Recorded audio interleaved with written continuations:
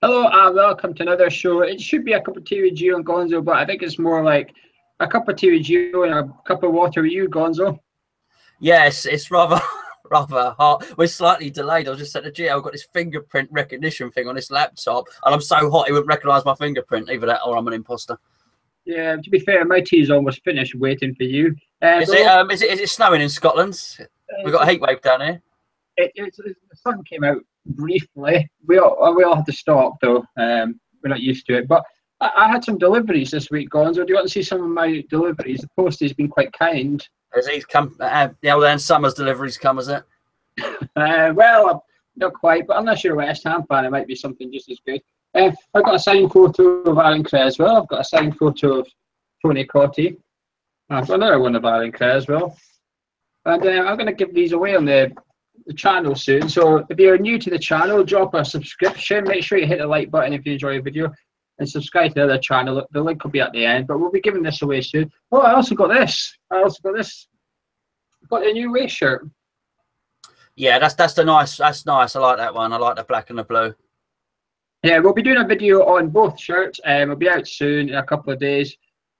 So make sure you check that out. But we also want your photos of, if you've got the away shirt, take a photo of it and tweet us at @hammers_chat, because we're going to include it in the video. So make sure that you can send us your videos. But Gonzo, it feels like I've only spoke to you a few days ago in here, but a lot has happened in that time.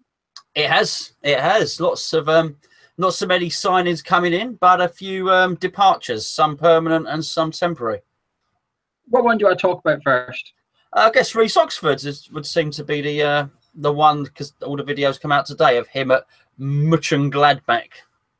It's not surprising, though. The rumour's been about for a couple of weeks now. What did you make of this? Are you happy that he's gone there, or are you thinking it's a bit of a waste? No, well, the proof of the pudding will be in the tasting, of course. That's if he plays games. If he does play games, then I think it's a bit of a mastermind move, quite frankly. I think, actually, not just footballers. I was just about to say, I think any footballers that go and spend a period, travelling and working overseas, it's sort of it's very, very good to expand yourself in that way. But not just footballers, anyone to expand your horizons is a good thing. I think he'll mature a lot. I think he'll be away from his mates and his family and learning a new language, learn a new culture. And that's before we've even spoken about what he'll learn tactically from a football, a new coach. I can see only positives from it, actually. Too few English footballers go and have a go abroad. I think it's a brilliant deal. I think hopefully this also means that Burke's going to be involved more. If they're sort of getting rid of one of the youngsters, it surely means that, well, Rice will be the under-23 captain and Burke will be in the first team. Hopefully, that's what I'm hoping. That's what I was hoping for. I think this is a fantastic loan move, actually, for everyone. For Reece, for the reasons you mentioned. For West Ham, again, for the reasons you mentioned, they're going to send a kid away and hopefully get a man back. Hopefully, that's what's going to happen. It's a good deal for them as well. They're getting a young kid with loads of potential. They had Christensen, who's been on loan there for 2 years now from Chelsea, playing at centre-back. He's 21 now. Chelsea have basically said they're not giving them on loan anymore because John Terry's left, so he's back. He won Player of the Year in his first year there. So he would have been 19 years old, and he won their Player of the Year playing at centre-back and stuff. So I think they were obviously thought, well, who's the next young centre-back from England that we can get in on loan, cheap, that's going to fill this guy's role? And I think they've picked Reece Oxford. I mean, they are trying to buy him, but Chelsea seem reluctant to let him go. They had a £14 million bid last summer rejected, so Chelsea obviously rate him very highly. And I think he's the future at Chelsea. But the good news, you might not have seen this, Jack Sullivan has said that the deal is appearance related. So it's basically they will pay so much, but the more games he plays, the cheaper they get the loan deal. So do you think that's a even better deal for West Ham now? Yeah, and lesson learned. You live and you learn, don't you, really? I'm quite sure that they didn't expect that to happen at Reading. Having said that, I doubt even Reading's owners or whoever did it probably expected them to challenge into the playoffs or as high as they did. So it's almost like the further Reading went in the Championship, the more they sort of had to play their most experienced team. I think had they been around mid-table, not really threatening the playoff spots, Oxford probably would have played more, but there's no way that the club would have anticipated that he would have played as few games as he did. So I think you learn from your lessons, and I think that's a wise move for them to do that. And I'd be absolutely gobsmacked, and you've just sort of proved that that's the case. I'd be absolutely gobsmacked if conversations didn't take place where they said, look, we loaned him to Reading last season, it didn't work out. Can you guarantee him games? So, yeah, good. I think Reece is probably also needing guaranteed games as well, because he's getting to a stage now where the England youth team are starting to look good, get quite successful, certainly in the 20s, winning this summer as well. So he needs to keep his place in the international squad. And when you're away, when you're abroad, I think sometimes you have to work twice as hard to stay in the England squad. I think that's one of the sort of negatives, because nobody's going to fly out to Germany to watch him. So he's got to stay in there by grabbing the headlines. And it'll be interesting to see if it works. But someone else went to Germany, Nordtveit. Are you happy he's gone? Yeah, I think that's good business. He couldn't get into our first team. And he wasn't going to get into our first team next season. If he couldn't get into our first team last season, won't happen this time. He was free. He was a free transfer. We've pocketed 3, 4, 5 million, depending on what website you read. So I have to think that that's good business. And as he is a defensive player, we all got our ideas whether he's a central defensive midfielder, a right back or a centre back, but they are defensive positions, and we have other players that can play those, and certainly young players coming through who might like to fill those positions. So I think it's a good move all round, and a good move for him. Got no animosity towards him, no, but yeah, good move. I think it was 4 million. I know someone reliable that says 4 million for West Ham, but 8 million at their end. But because he's on lower wages, the other 4 million's got to pay for the drop in wages he's taken to move. But would you not say he's our best defensive midfielder? You're saying we've got better options in all the positions he can play, but I don't know if we've got a better option in defensive midfielder. I don't think we've got another one. I don't think he's the best at anything, Geo, quite frankly. I've seen him get run ragged at defensive midfield a few times. A couple of times last season. No, I don't think I think it'd be hard to say he excelled at anything. He had one really good game. Forget it who it was against. It was a home game. Can't remember who. Towards the end of the season. And that's it. There's no excellence from him, and I think we need to look to bring in better players than Havard, Nordtveit if we're going to improve on last season's finishing position, certainly. Do you think he had a raw deal? Yeah, a bit. He wasn't given a fair chance, I would say. He'll look back and think, oh, if I could have got a little run of games, I could have shown more, and he might have a point. I'm not saying that, but the fact of the matter was he wasn't given those games to prove himself, so consequently he didn't prove himself, and because of that, there's certainly no room for him to then go and prove himself next season. If what you say is £4 million profit, good, but let's put that towards something and get somebody now. Yeah, I feel a bit for him. I think he's shown enough in his natural position. However, saying that, I remember when I was speaking to Tom and Mike on Let's Discuss our summer series about the Nordtveit, and I said, well, the worst midfield partnership I've seen this season was when he played with Fernandes against Liverpool. We didn't have any centre midfield at all, and that's, I know, and people said, well, everyone played bad that game. Well, yeah, but that was his chance. That's where he stamps his authority down and says, this is my position, I'm having this. But he just, that goal, that's the third one when they ran up the field, he just stood there watching someone run in front of him to score. And you think, well, he's putting effort, and that's the type of thing you don't want to see. But we've got too much options in centre midfield. I still think he's our only natural defensive midfielder. But that's where we get out of that situation by just not playing a defensive midfielder with the two centre midfielders. I agree. I also think if you play a 3-5-2, then possibly you don't even need one. If you've got 3 centre backs and you're asking your wing backs to take up defensive positions a lot of times, well, that's 5 defenders. The other guys are good enough. They might not be sort of bona fide defensive midfielders, but certainly Obiang, Kiate, Noble, they're good enough at shielding 5 guys behind them, certainly. So yeah, I don't think it's needed. The best thing about this deal, I know you say about the profit, the best thing for me is it means hopefully we're going to see more of Fernandes and Cullen. I think this has got to mean, while Oxford means Burke will be here, this to me has to mean that Cullen plays. It's got to be Cullen's chance now. Do you think that this has to be why he's leaving? This has to be a result of him leaving, if you like that. We don't need a replacement. We just use what we've got more. Well, you have to give young players encouragement, and the only way to do that is by giving them, you can say what you want, but you need to give them a route into the first team. So you show them. So you say, this is your chance. This is your squad position. This is whose place you're going to be taking. And that's what you do. But Nordtveit's position wasn't as the first choice central defensive midfielder or central midfielder. Okay.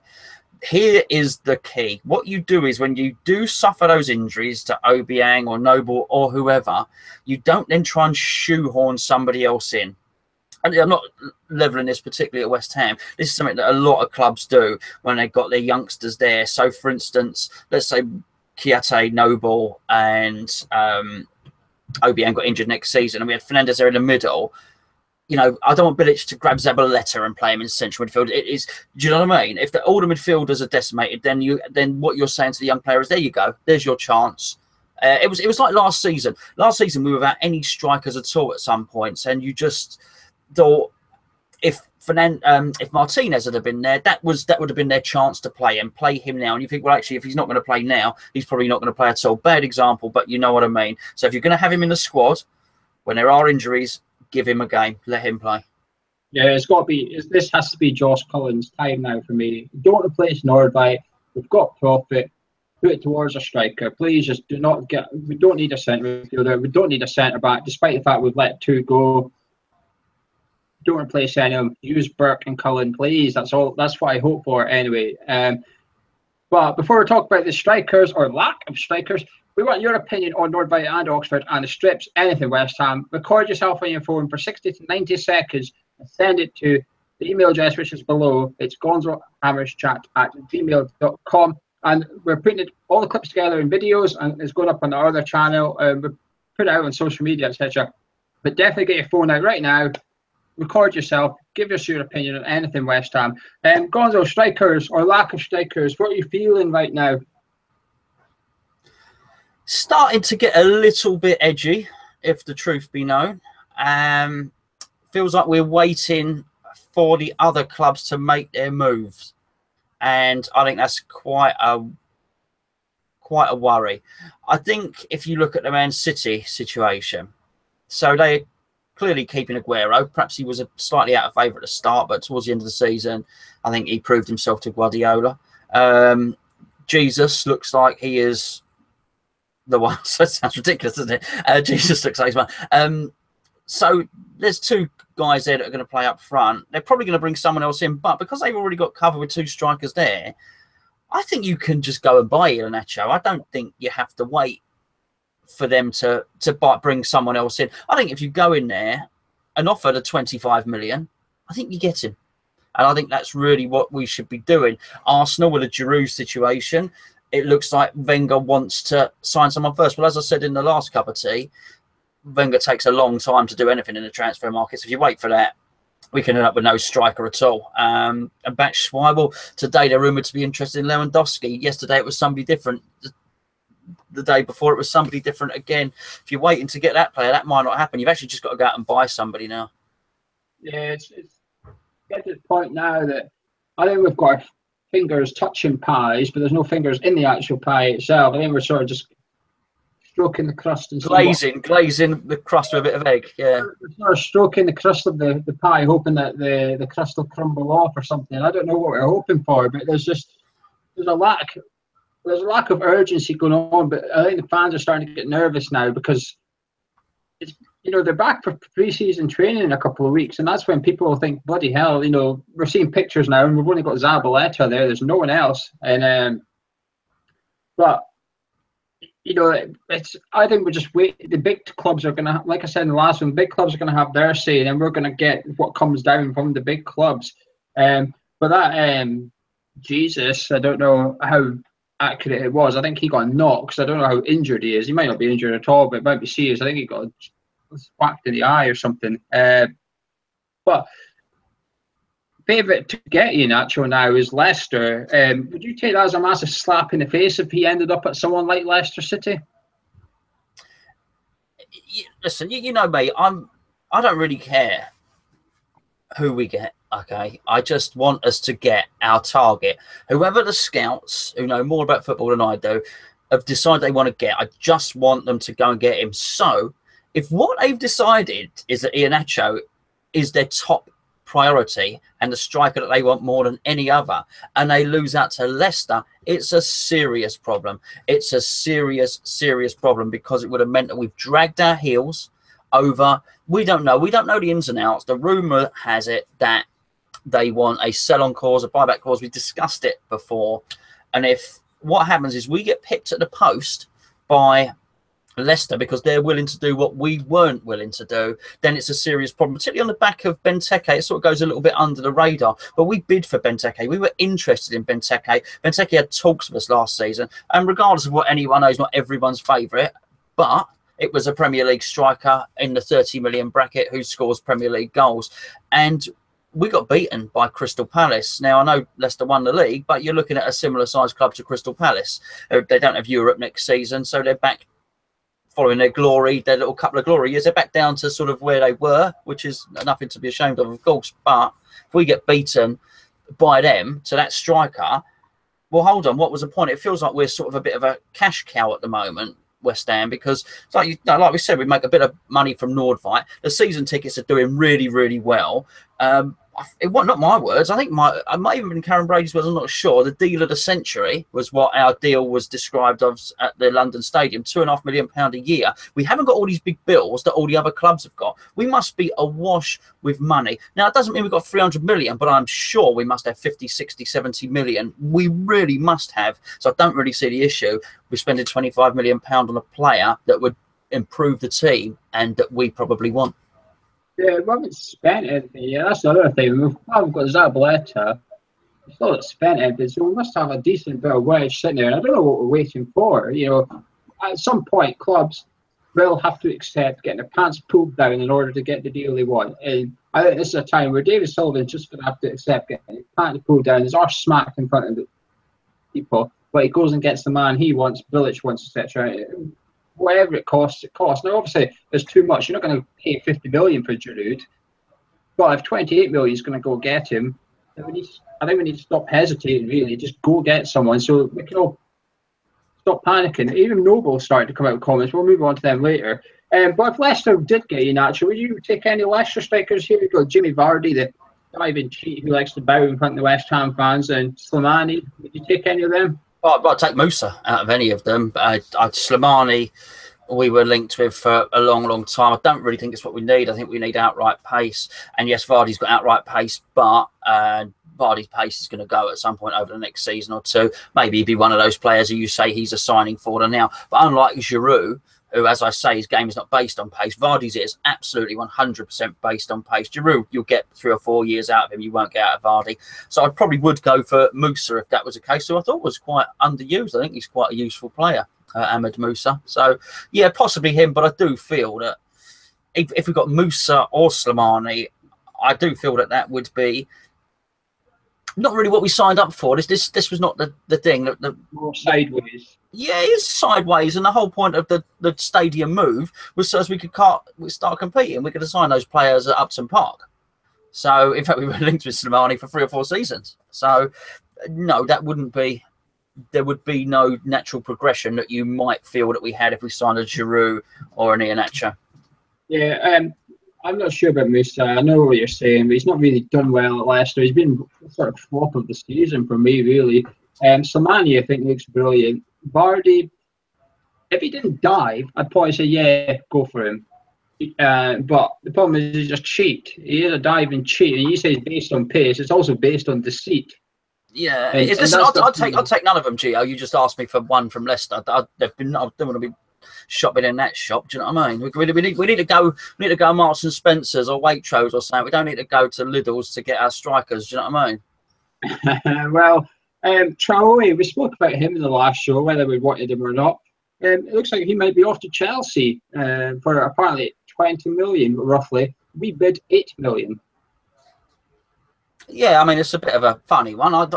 We spoke about him in the last cup of tea. I quite fancied him. I thought there's a player in there. It's really good. So yeah, but no, nobody seems to want him. And at the moment he's linked to game with Chelsea, people are saying, "Oh no, I can't believe you've been picked to a player." Hold on, you've only got to look at how, not everyone. I would imagine 5 to 10% West Ham fans weren't him. Most people didn't. So it doesn't matter if he's going to Chelsea, really, does it? But I do think there's a player in there, and there's no surprise because they were linked with him after when we played Middlesbrough, and he saw us a new one.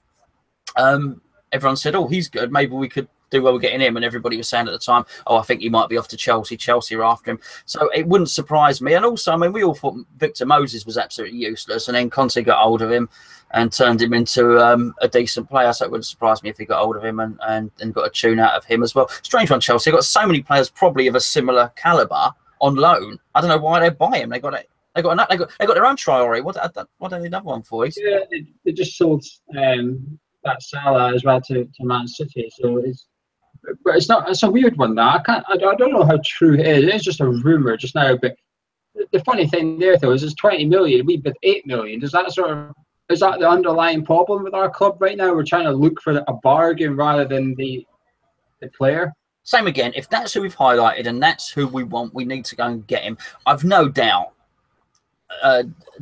It's the game with Steve Gibson at Middlesbrough. He's saying 20 million. Chelsea probably aren't. I can't see why Chelsea would want to buy him. They've got better players there and can spend what they want. However, he is a sort of player that we would be looking to buy. So we bid 8 million. Steve Gibson said, "Oh, well, Chelsea are paying 20. I'm pretty sure it's a game of brinksmanship, and we'll settle on about 12. Yeah, well, away from have you seen any more rumours or gossip around transfers? Any other bits and pieces? Remind me, I might have done. I can't think of any. That's all I've got for now.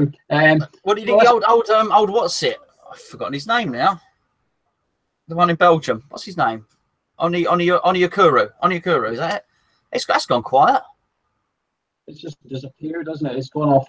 I assume they've decided that we're not going to get work permits or scrap it or something. I don't know. It's just gone completely dead. There's been nothing at all since.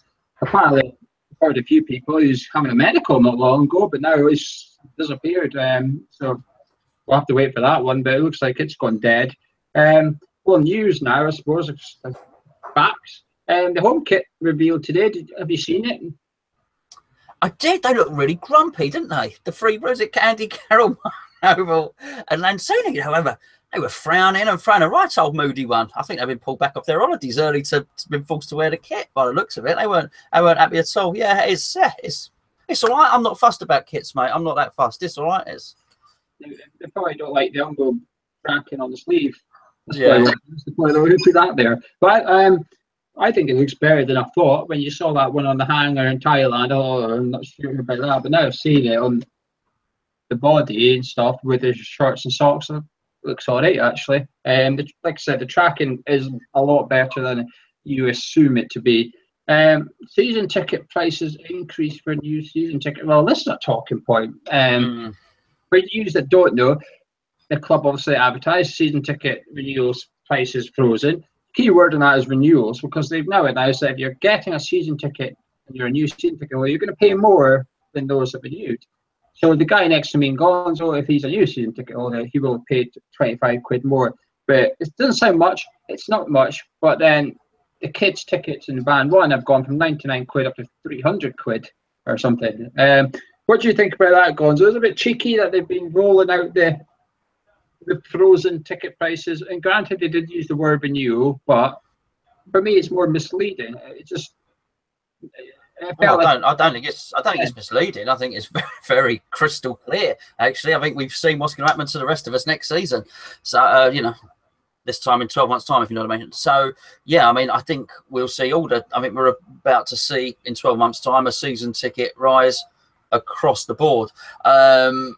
So yeah, I mean, again, you sort of wonder. The whole point of the move was for cheap tickets and for us to be able to facilitate and fund big players coming in. Well, you know what? If the tickets are going to go up and no players are going to come in, then again, it leaves a bit of a sour taste in the mouth. Hopefully, it won't. Maybe it won't. I'd certainly, if my son's ticket goes from £99 to £300, he won't come. It's as simple as that. We will not be able to afford it. And you know, if let's say mine goes up 100 quid and then his goes up 200 quid, we can't afford another 300 quid on top of that. We'll have to, you know, because it will start in. That's the thing. You're dealing with people and you're dealing with families, and it start then impacting a holiday or my daughter's gymnastics club or whatever the case may be. That then you have to, you know, you have to say, can this really be afforded? Do you think they're trying to solve the £99 kit season ticket price? Do you think that's what they're trying to do? If they're trying to do anything, it will be to stop the naughtiness that goes on with a £99 ticket, you know, which is obviously that loophole that we know they possibly might be closing the loophole that sees somebody buy a £99 ticket alongside their own. They said they were going to afford it. Sorry, mate, you disappeared then. So they said this summer they're going to do an audit of everybody that's not an adult season ticket holder. So they're basically going to get proof of your birth and make sure you are an under 16. And I think that would solve it, really. I don't think there's any need to sort of not punish people, because people aren't being punished yet. People that are renewing aren't punished. They've got the same price, etc. But the people that have been on the waiting list, they've seen these prices. Some of them might have joined because kids' tickets were 99 quid. Some people might have thought, well, that's a bargain. I'm going to join. I'm going to join my son as well. I'll pay 20 quid to get us both on the waiting list because we can afford this. Then it's 12 months later, it's like, oh, your £100 tickets just disappeared. And like you've just said, it's a case of, well, can we afford it? Because I think we can, like you said, we can all predict now that in May 2018, they're going to put the prices up so everybody's paying the same rate. They're going to say, well, everyone's complaining that there's different prices, so we're going to put everyone's up. And Mark, who's on our boats, he's on our forum, he sits in band one with his 2 kids. So he's paying a band 1 adult and 2 kids for 99 quid. Next year, if the prices go up to the new ticket, he's got to pay 400 quid more for his kids, plus whatever his is. I think it's 55 quid more. So he's got to pay nearly £500 more just for those 3 tickets, all because of where he sits. There's still £99 ones over band 4 and 5. And this leads me to my next question. Do you think they're trying to create a family section without officially creating a family section, which is something they didn't do in the first place? They're forcing the kids into these bands. I don't know. I mean, this all sounds very conspiratorial and very, very complicated. I think it's a lot more simple than that. I just think they're trying to get the maximum revenue for the, you know, for the least amount of tickets, if you know what I mean. If they're not going to get that revenue through the 66,000 that they hope to get, because it's not even been increased to 60,000, never mind 66, which needs the new health and safety license and all that other stuff, they might have even, you know, accounted for that additional income. If they can't get it through opening up additional seats, maybe they're just going to charge more for the seats that are currently there. Yeah, I don't think there's I know what you're saying. I don't think there's that level of creative thinking there that it's done to stop the abuse of £99 seats or to create a family section. I literally just think that they've had a season of the cheapest tickets in the Premier League, and now we're going to start to mirror the other teams. Yeah, I think they're trying to amend their mistakes in the first place, but you can't offer a solution for a problem you created. That's a false economy. That's cheating in a way, saying, well, I've come up with a solution. Yeah, but you create the problem. So don't, you know, pretend you've come up with a solution.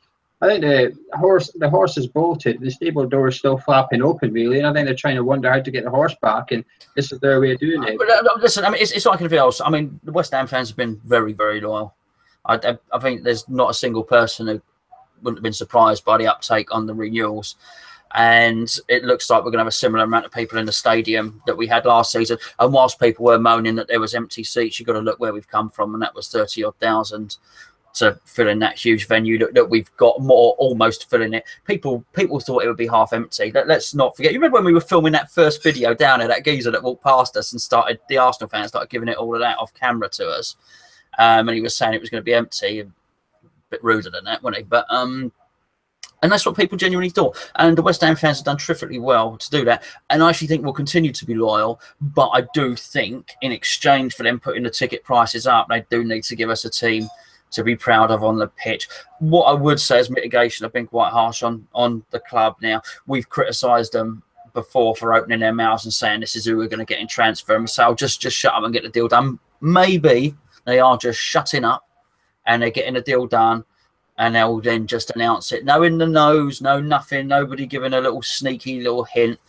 someone just gets paraded or done in the way that Man City did that Bernard Silva business or whatever his name was. Yeah, well, to be fair, I think Nordtveit and Oxford was similar to that. There was rumours, but no one knew it was happening there and then. And I think that, while it was expected, those moves were expected. I think it was a surprise that they happened there and then. It's a case of, bang, Nordtveit's left. Everyone thought, oh, hang on a minute. You know, he's gone. But I think they're, I don't know. I think it's just another PR own goal this season ticket price thing. And some people are saying, you have to expect an increase. It's not so much the increase that's annoying me. It's just the fact that they've sort of, I feel like they've misled us again with this whole affordable football stuff. Someone tweeted us in the Hammers chat saying he's in the same band as he was Upton Park. He's now paying more next season if he was to, like, the ticket for the new ones, and it's the same band Upton Park is now dearer than the last season at the Bowl Inn. And where's the affordable football gone? You know, that was one of the PR.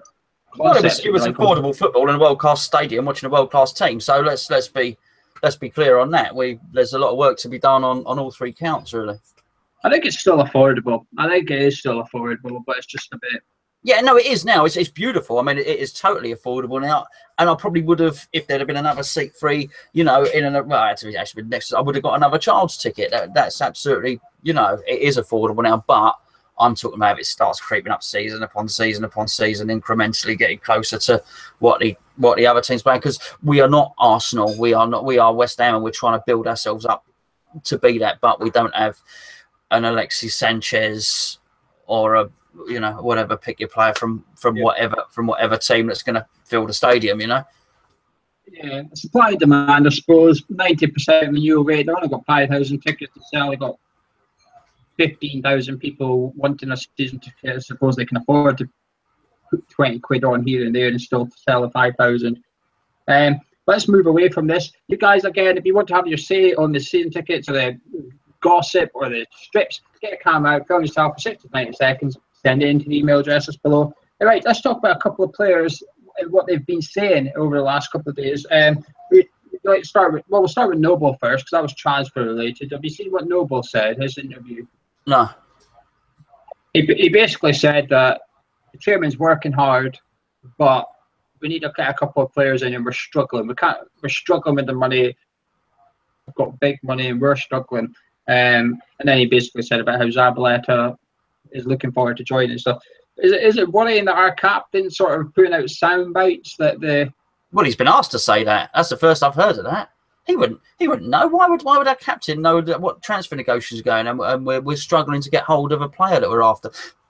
Listen. He's more than able to say that Zabaleta's settling in well, you know, because he would know that sort of thing. But that sounds like he's been asked to say that, you know, almost prepping us. It's obvious that the big teams have the big money, but I hope we're not struggling. You know, no, that doesn't sound great. I don't want him to say.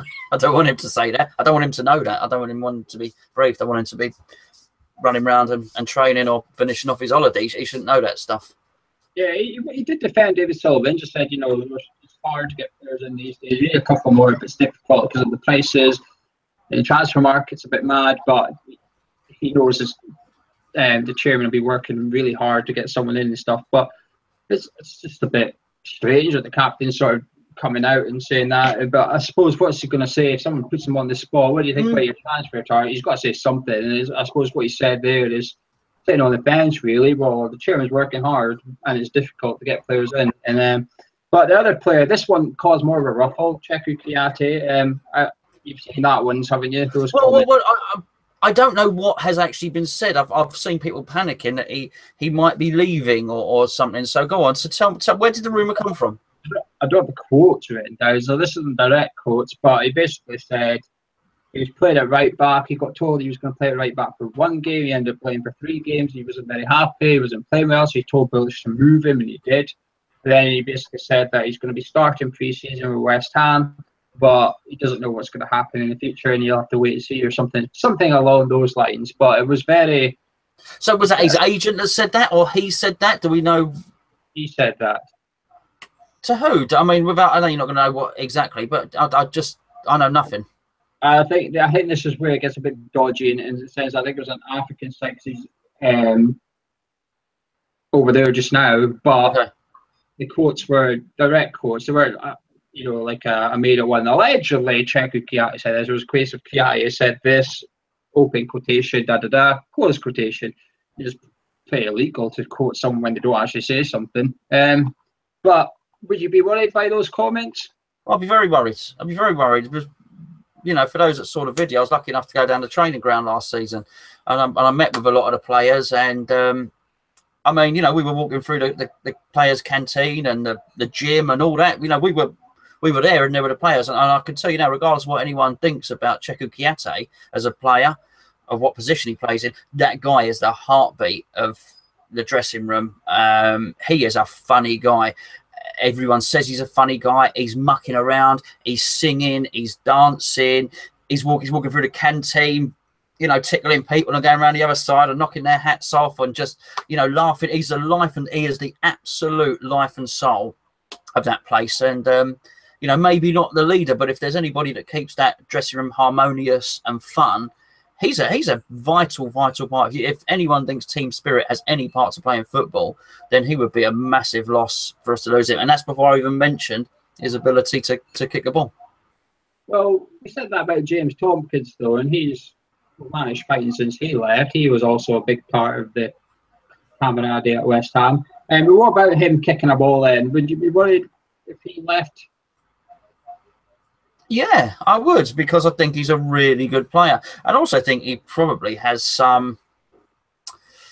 I think he's got some reason to feel slightly aggrieved. I think it's a team sport. I think you have to do what you've got to do. If the manager asks you to play in this position or that position, you have to go and do it. And he also wasn't the only person that was asked to play right back last season. Let's be quite clear on that. However, I do feel that we see the best of him when he plays centrally, sometimes at centre back, but he can be pretty damn outstanding when he plays in central midfield sometimes as well. So if he's got a preferred position, then I'd like to see him. I'd like to see him in it. But I'd also, Obiang was our standout midfielder last season up until the point where he got injured. So that's something else for people to debate who starts alongside him. But I do think he is a guy that is a first-team player. I said earlier on Nordtveit wasn't a first-team player. Cheku Kiati is a first-team player, and we don't need to lose any first-team players. So, yeah, that would be a worry from a ball-playing perspective as well. Yeah, as you know, I'm not his biggest fan in centre. I think he's a fantastic centre-back. I've got no idea why he doesn't want to be a centre-back, because I think he could be one of the best in Premier League. But as a centre-mid, I'm not his biggest fan. He just can't pass for my liking. But, I don't really like his comments. He said about how he got asked to play right back, and after 3 games he wasn't happy. It's 3 games, it's a team thing. Man up, get on with it, get your shirt on. If I was Bilic, I would have benched the booker and put someone else on right back and left him on the bench. Go, well, you don't want to play right back, you can sit on the bench then. You don't pick where you play, you get put where you. Obviously everyone has a preferred position, but you can't just throw your toys out the pram. You've got to play 3 games out of position while the squad's a bit light in a certain area. But it would be a big loss. He's a good player, but I don't think he's irreplaceable. He's not my first name on the team sheet, that's for sure. But the problem is, and it's the bigger picture, would we replace him adequately? That's the big problem. How much would he be, etc.? Well, how much would you sell him for? If you had to sell him, if you handed in a transfer request on the private, no one knew he'd handed a transfer request, but you had to sell him. How much would you take for him? Well, in today's market, he's a £20 million player. He can play centre-back, he plays centre midfield, and he can score goals from centre midfield. He's a £20 million player. If that fella went from Hull for 15 million, then Cheku Kiati is a £20 million player. Yeah, I would agree with that, really. But I think more has been made out of these comments than meets the eye, really. He's just a player who doesn't want to overly commit to a club. It happens at every club. Probably happens at every West Ham player except Noble. I'd imagine he's the only player I'd expect to say, "No, I'm not leaving." I think everyone else would be wise enough to think, well, if there's a chance that a bigger club's going to come in, I'm going to take it. I mean, I'm not going to talk myself out of the transfer window just on the off chance a big club comes in. I think any player would be foolish to rule out moves to a Champions League club while at West Ham. I'm not sure he plays for a Champions League club, to be perfectly honest, but I do think he's certainly West Ham standard where we are at the moment. But we see this does happen when players go away I mean, we see it actually with French-speaking players quite a lot. They go back to France or they go back to Africa, which obviously has so many French-speaking countries in it. And then you get the old thing that comes out and they say, oh, they were misquoted and there's something was lost in translation. I think it happens a lot, and then they come back and say, oh, no, I didn't say that. And then they release a slightly different statement. I think Antonio was annoyed at being played at right back last season. He just didn't come out and say it publicly, but he certainly had a word with Bilic and said, I prefer not to play there. It might be Ki with a new contract. I mean, it could be the complete opposite of when to move. He might actually just be trying to rough out David Sullivan to hand him a new deal and tie him down, give him a couple of wage, because other players have had new deals. Off the top of my head, I can't remember when the last time Ki signed a new one, but I wouldn't be surprised if he was quite a low earner compared to the newer players, if you like. Well, the owners rate him highly. The owners do rate him highly, and I certainly, David Gold thinks he's a very, very, very, very good player. You know, he speaks about him in the same sentence as Yaya Toure, which I think is probably not entirely accurate, because Yaya Toure at his best was one of the best players in the Premier League. So, but yeah, I mean, I think he's rated highly, so I'm sure they would give him a good wage, you know. David Gold only rates Ki because he is a seasoned international. He certainly is. Right, question time. Come to the end of the show. This is the time where you get to fire your questions in and we'll rattle through them. So if you've got any questions, put them in the live chat right now and we'll get them fired over to Gonzo. Also, if you've been watching it and you've enjoyed the video so far, drop a like on it, hit the subscribe button, and get your camera phone out, get your phone out, record yourself for 6 seconds, talk about anything West Ham. If there's anything we've missed, if you're pissed off about something, if you disagree with us or you agree with us, anything, just get your phone out, record yourself for 60 seconds, 90 seconds, and send it to gonzohammerschat@gmail.com. The link is below. Right, Gonzo, anything else we've missed out? Any other news of that going around West Ham? Well, the season tickets, I suppose, have gone on sale to the waiting list now, so that's a good thing. Is there anything else that we've not covered? I don't think so. It's quite slow news, really, just generally. I think with West Ham, we're feeding off scraps as much as we normally don't like it when the owners drip feed information. I think to a certain extent that they've stopped and news has gone really quiet on us. So, yeah, there's not an awful lot happening. But I do think the transfer window, as a whole, is quite slow at the moment. It does seem like it's waiting for someone to spark it into action with a couple of deals here or there. They were talking on the radio today. They were talking about, well, the Lewandowski thing came up and they were talking about Man United. Actually, Man United have not signed anyone yet, actually, and started looking at it. I think Liverpool, they're just about to wrap up the Salah deal, and there's not a lot actually happened. So maybe there'll be a flurry of activity. Maybe we're having a sort of 5-hour extravaganza on transfer deadline day, won't we? Yeah, we will do. First question is Ian. He says, this is interesting. I read Noble's comments. He basically just, we know what happened anyway, but he just said that, you know, how he played with a hernia. So he said that he spoke to the doctors at the club. He had this hernia problem. They decided between themselves to keep it away from Bilic because he wanted to play. Played through the pain barrier. Then at Spurs, he was in real pain, but he played through it because of Spurs. They won, sealed Premier League football. Then he told Bilic went. And Ian's saying, do you feel cheated by Noble, claiming he's been injured since February, given that we've had Nordtveit who could have done a better job? Well, I said Ian's opinion, he could have done a better job, but I get what Ian's saying here. Do you think Noble should be more honest? I don't, Ian, to be fair, just because I would be hypocritical if I did. I think I often criticise players for being a bit too wimpish, being a bit too weak in the modern day. And I think there's a lot of injuries that players take time off for these days that perhaps 20 years ago they wouldn't have done. And they complain they play too many games and a little thigh strain here and there. I mean, Stuart Pearce played half a game of football with a broken leg, didn't he, once? And I'm not saying everybody should do that, but I can't criticise players for being too wimpy and not being as committed to the cause they should be. And then Mark Noble wants to play through an injury. I can't really criticise him for that. I think he could have done with telling Bilic, to be honest, because should Noble got injured further while playing with his injury, all fire would have rained down on Bilic for that. The press would have had a field day. The owners probably would have been wondering how Bilic doesn't know about it and stuff. It could have went very wrong, but it didn't. So knowing what we know, I can sit here and say, well done, Noble, fantastic. You've got that commitment and leadership, etc. But it was a very risky game for all parties involved. But I'm not too fussed really. Like you said, if someone's got a warrior spirit for West Ham and we could do more of them, you can't buy that. That's something, we talk about Giroud, we talk about Iheanacho. You can't buy that spirit for your football club. There's no price on that. Simon asks, what is an acceptable price for a football shirt? Do you know what, Simon? I think there was a breakdown actually. Maybe Hugh did it. There was a breakdown of how much goes to the sponsor, and did you see it? Did you see it, Geo? And how much goes to Umbro, how much goes to the club, because it was Sports Director doing it for cheaper. I didn't know, when I was watching this breakdown, I didn't know that it costs £70 if you want to have your name on the back of it. Yeah, I've seen that actually. I've seen that it's like 70 quid.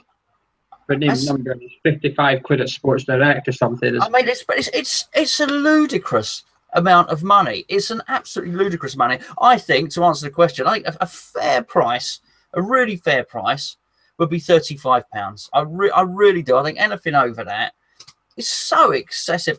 Football is so expensive. The beer inside the ground, it's not just a beer inside the ground. Pack of fruit pastels inside the ground or whatever's £3.50. It's something that'll cost you, sort of 89 pence down at the garage down the road. It's all too much. It's all too much for me. 40 quid for me. But what I would like to see West Ham do, I don't think any club does it now. Just what I'd love to see West Ham do is, they can't do it this season. Next season, bring out the away shirt.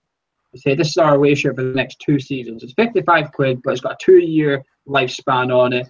And we'll change our home kit, but our away kit is staying this for 2 years. So then fans know that they're going to go get that shirt. It's going to last them 2 years. I mean, that shirt I've got, it's out of date in 12 months. I'll have a different shirt on my chair over there in 12 months' time. And that's where it falls down a little bit. Football's creeping away from the working class man, unfortunately. And there's pressure on players to get the kids those shirts come Christmas time, so they all want them.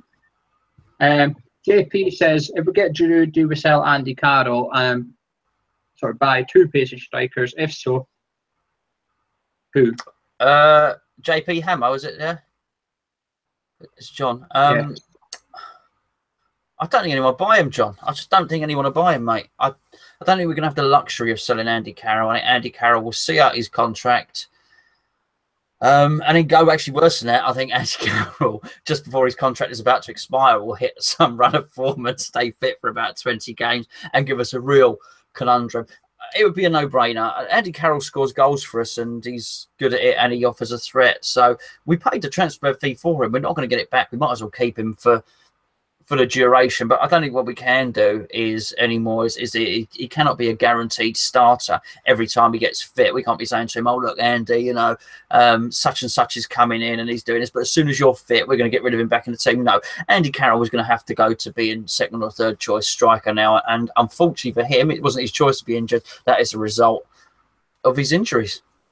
I really get rid of him. I think he's one of the best strikers in the air in the Premier League. I think when you've got a weapon like that in your arsenal, I think it'd be silly to flog. I mean, you've got someone with similar abilities. And the 2 of them, plus a pacey striker, perfect trio, gives Bilic everything he needs to plan for a game. Varies what tactics he wishes to use. Moving on, we've got Rowan. I don't know how you say his name. He watches everything. Rowan, yeah, he watches all the videos. Rowan. There's, do you think we'll get rid of Sacco and Valencia? I think we'd like to, Rowan. I think we will get rid of Valencia because the difference between Sacco and Valencia is Valencia's stock is high in South America. Valencia is a good international striker, so he will always go back to his country and score some goals in their international tournaments and have the people in the Argentinian league and the Mexican league and Brazilian league and whatnot have them looking at him and thinking, actually, no, that's fine. Let's go and bring this guy over. Also, they play now in the World Cup qualifying groups. I think they mix it up a bit. Is it CONCACAF something? I can't remember, but I think they mix it up with the US and the Mexico and this Central America. So they do play each other quite a lot, those teams. So I think even the MLS, I think there are buyers out there, is my point. We might have to accept a lower fee, but I do think Valencia will be bought because he does offer some goals for somebody, just not West Ham. Sacco, I can't see who Sacco is attractive to anyone. Well, Daniel says, what prices would you accept? for them? Well, I think you accept whatever's offered. I mean, we clearly overpaid for Valencia. Sacco, we didn't really overpay. I think we paid $3.5 million. You might argue that he did pay that back. He scored some goals in the Premier League and so on and so forth. He's not been on particularly high wages, so I think you sort of give him away really to get him off the wage bill. The shameful thing is that he can score goals, and he can score goals in the Premier League, which is funny enough what Valencia didn't seem to be able to do. Sacco can do that, but can he ever get his head right or his injuries right to be able to do that? Probably not. So I'm not sure there's a lot of value there for anyone. Valencia, we overpaid for him. Someone offered $5 million. You'd have to take it. He cost 12, I believe. I would like to think we could get a little bit more from Valencia. His form at Everton was good. His form at Everton suggested that there was a really good player there. And I think clubs coming up, or even a championship club, they're awash for money these days. I think they'd be foolish not to be looking at Enner Valencia thinking there's a guy that did all right for Everton. Now, if he comes down a lower, make him the main striker, put our arm around him, give him a home, I think he can come good. So $7 million for him. Sacco, I'd pay him $500,000 or something to lead the bloody club, in all honesty. I'd like to see him gone. Whatever his contract is, he's got left on it wages, chop in half off for him and try and get him rid. We've got another guy, Vlogs. West Ham Vlog says, on a scale of 1 to 10, how worried are you for the transfer market?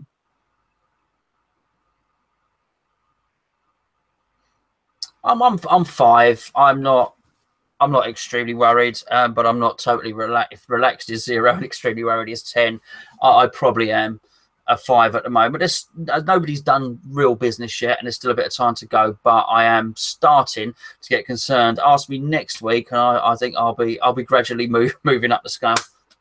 I'm a 3. I'm really quite calm. I remember saying to you ages ago, I'm quite confident the board are going to do well this summer. I've still got a little bit of that confidence about me. We haven't missed out on anyone yet.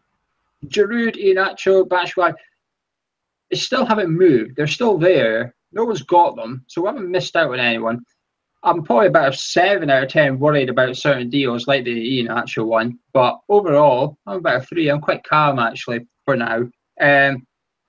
AWP says, does the prices of the football shirts show that West Ham is turning into a brand? I think what he's maybe referring to here is the fact that we're the second most expensive pair of these shirts.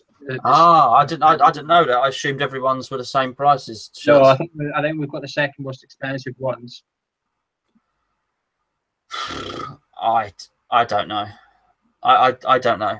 Is it showing that we're a brand? I really don't know. I don't know about all that. I just wish that these increased revenue streams would be reflected in the team. That's all that I wish. I do think the shirts are way overpriced. I tend to buy mine either late or not at a time, or I wait for a deal, or I tend to buy the second shirt or the training kit. The training kit's always a good one for me to buy. I'm not a big one for buying a home shirt with the Premier League badge because they're just gonna absolutely rinse you. But I'm not sure it's reflective in us becoming a brand particularly.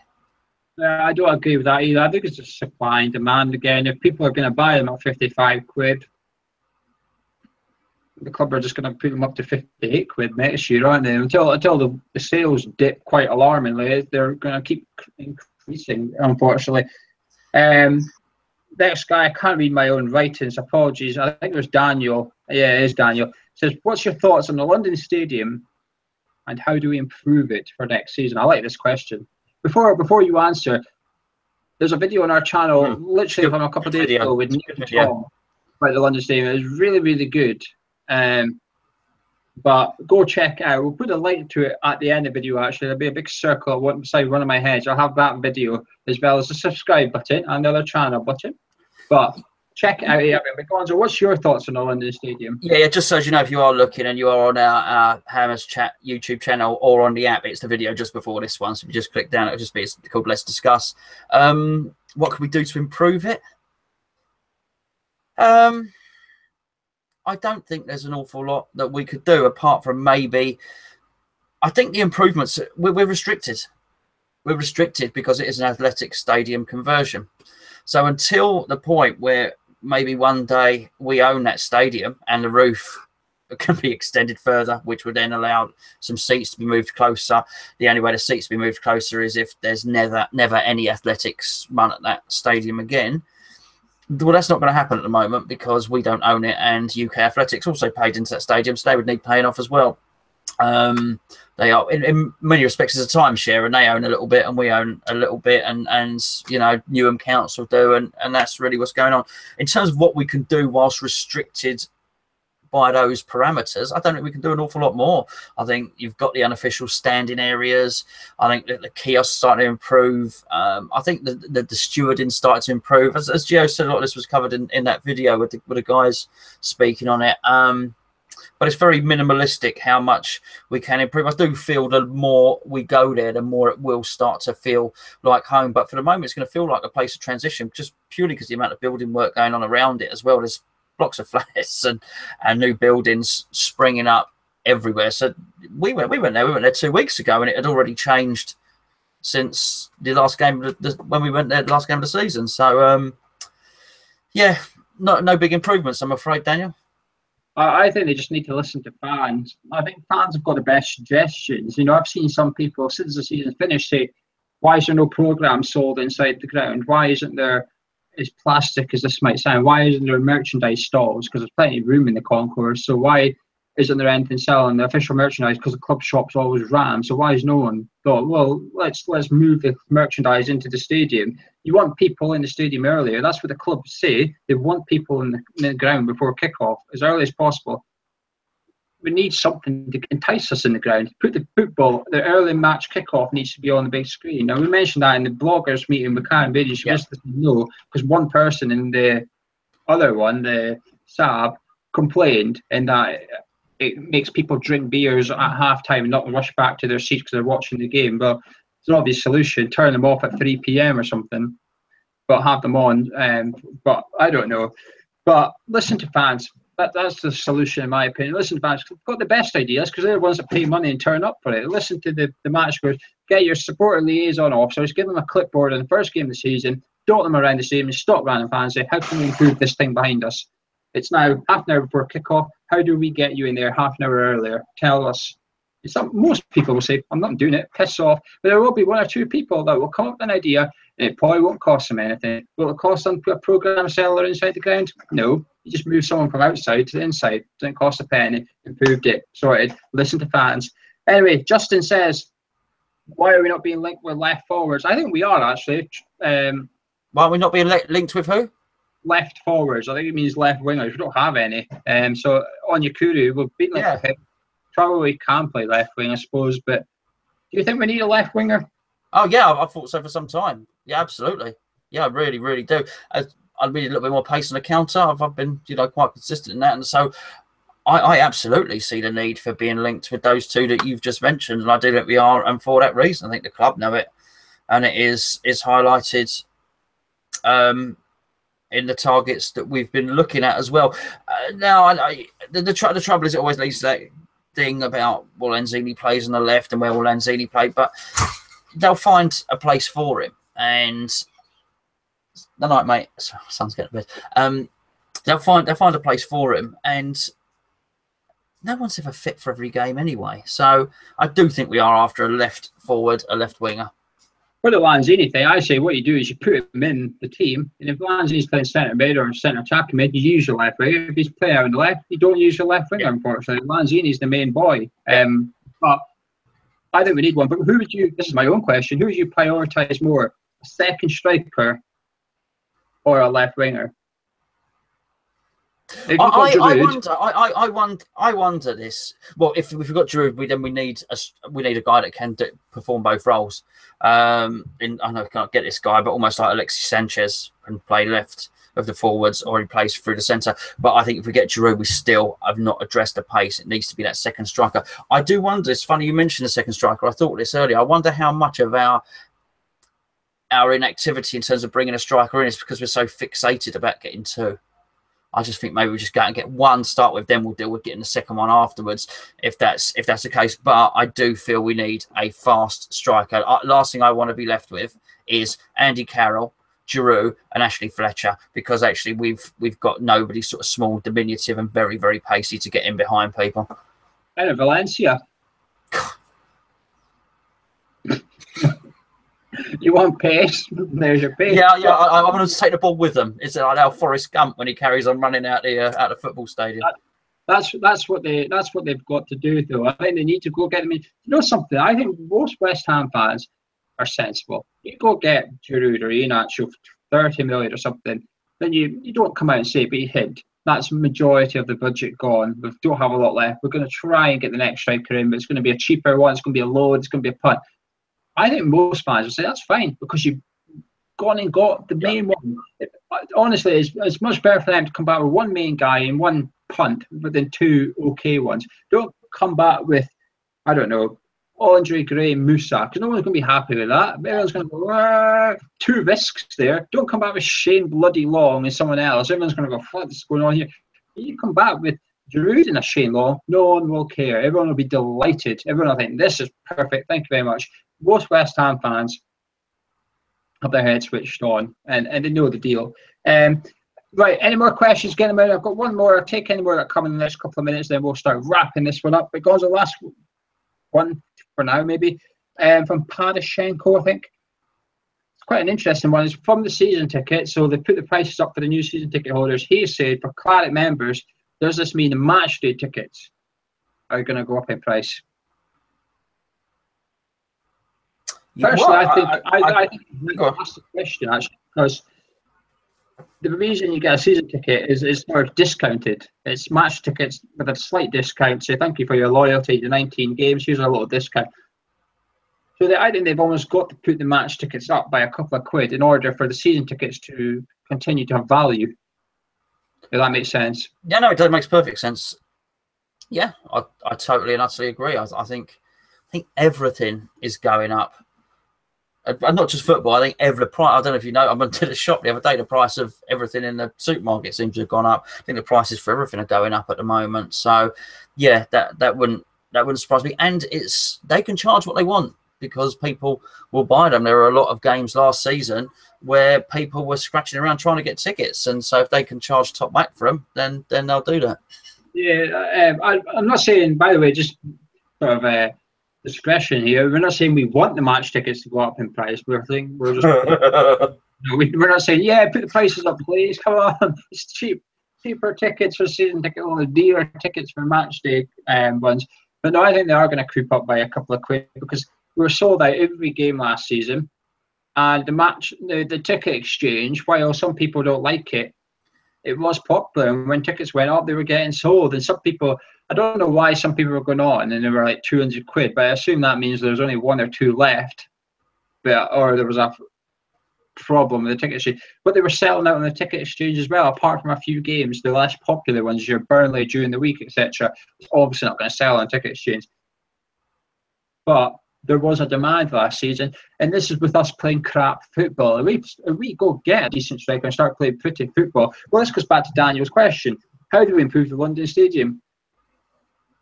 Play better on the pitch, and that London Stadium will improve dramatically. So I think that's why demand's going to go up if we start playing well. If we're up playing like we're in last season, Upton Park, tickets are going to be not quite gold dust. They're going to be well sought after. Yeah, absolutely. But I don't think we've got any more questions, Gonzo. So have you got anything you would like to add? I don't think so. No. Well, I'll start wrapping this one up. Keep your eyes out. We're going to have a shirt video coming out in the next couple of nights. To be honest, it's my fault it's been delayed. I'm taking ages to send all the stuff to Charlie, but Charlie's going to work hard. He's been working hard editing our Let's Discuss series. The video will be popping up any second, so click on it and watch them if you haven't already. And also, get your phone out and record. On the other channel where your clips are going, we will be giving away one of these photos. Like I said, we've got a Creswell one there, a Cotty one there, and another Alec Creswell one there. Beautiful stuff. Phone out, record yourself, 60 to 90 seconds. You choose a topic, say anything you want. Doesn't matter if you have a rant and swear away, that's still going up. Send it to the email address that's below. Hit the subscribe button. If you enjoyed the video, like it. Gonzo, say goodbye. Goodbye. It's goodbye from me. See you next time.